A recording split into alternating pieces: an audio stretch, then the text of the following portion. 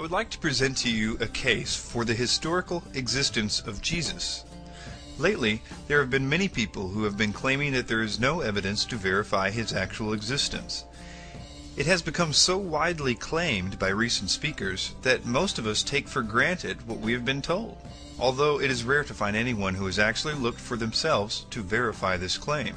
First, you should know that this view is a new one.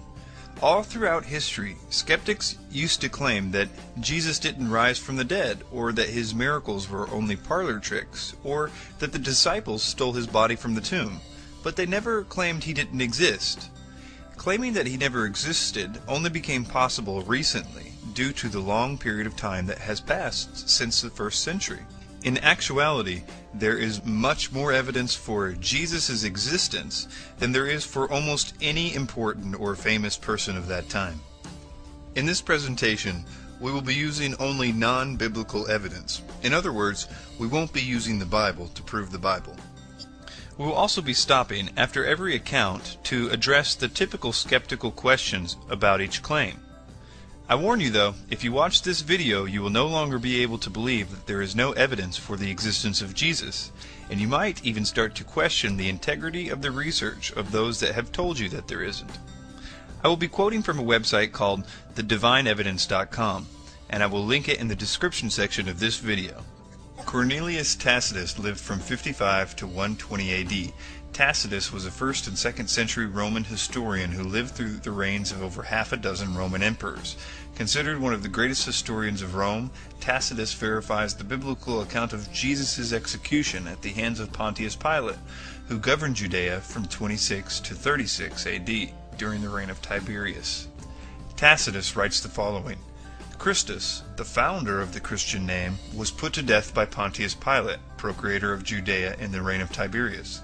But the pernicious superstition, repressed for a time, broke out again, not only through Judea, where the mischief originated, but through the city of Rome also. It would confirm the following: that Jesus did exist, that he was the founder of Christianity, that Jesus was put to death by Pilate, that Christianity originated in Judea with Jesus, and that Christianity later spread to Rome. Skeptic Interjection 1. Could Tacitus have taken his information from Christian sources? Answer: because of his position as a professional historian and not as a commentator, it is more likely that Tacitus referenced government records over Christian testimony. It is also possible Tacitus received some of his information from his friend and fellow secular historian Pliny the Younger. Yet, even if Tacitus referenced some of Pliny's sources, it would be out of his character to have done so without critical investigation.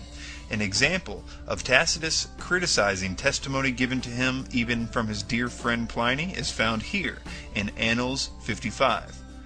Tacitus distinguishes between confirmed and hearsay accounts almost 70 times in his History. If he felt this account of Jesus was only rumor or folklore, he would have issued his usual disclaimer that this account was unverified, but he did not. Skeptic Interjection 2. Could this passage have been a Christian interpolation or forgery? Answer: judging by the critical undertones of this passage, it is highly unlikely. Tacitus refers to Christianity as a superstition and an insuppressible mischief. Furthermore, there is not a surviving copy of Tacitus's Annals that does not contain this passage. There is no verifiable evidence of tampering of any kind in this passage. Skeptic Interjection 3. Why is this passage not quoted by the early church fathers? Answer: due to the condescending nature of Tacitus's testimony, early Christian authors most likely would not have quoted such a source, assuming Tacitus's writings were even available to them. However, our actual answer comes from the context of the passage itself. Nothing in Tacitus's statement mentions anything that was not already common knowledge among Christians. It simply provides evidence of Jesus' existence, which is a topic not debated at this point in history. Let's move on to Lucian of Samosata. Lucian was a 2nd century Greek satirist and rhetorician who scornfully describes his views of early Christianity. Though he ridicules the Christians and their Christ, his writings confirm Jesus was executed via crucifixion and that he was the founder of Christianity. He says, "The Christians, you know, worship a man to this day, the distinguished personage who introduced their novel rites and was crucified on that account.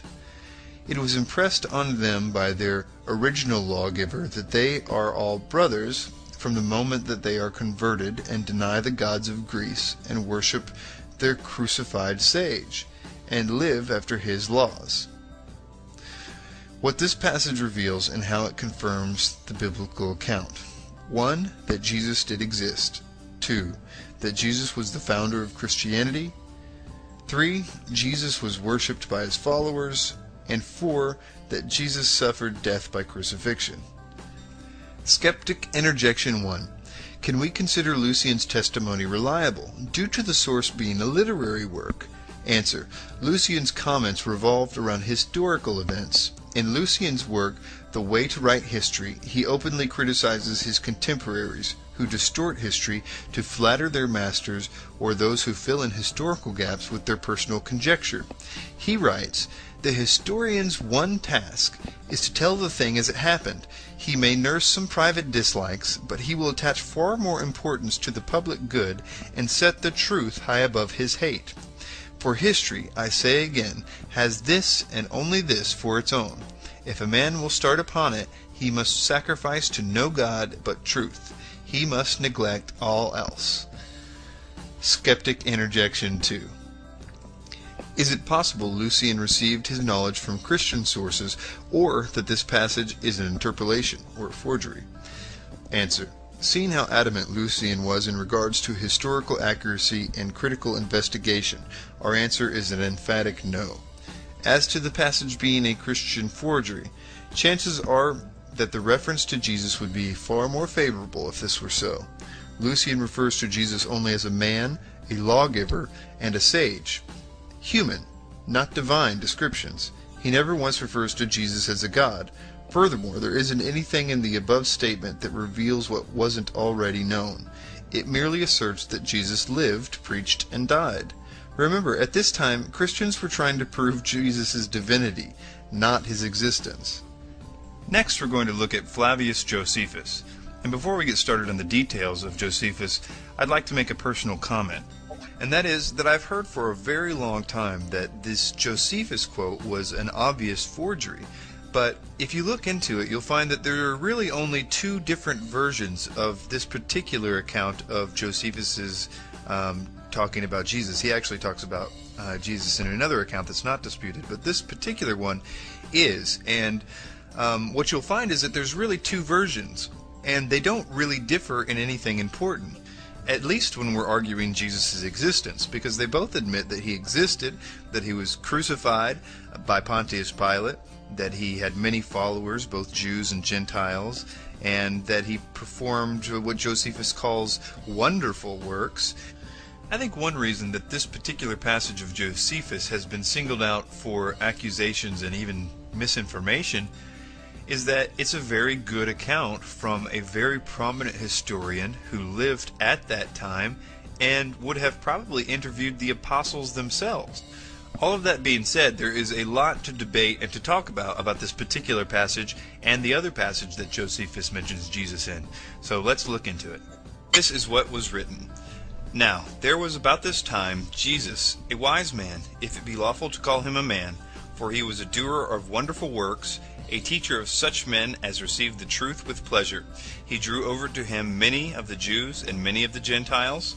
He was the Christ, and when Pilate, at the suggestion of the principal men among us, had condemned him to the cross, those that loved him at first did not forsake him, for he appeared to them alive again the third day, as the divine prophets had foretold these and 10,000 other wonderful things concerning him.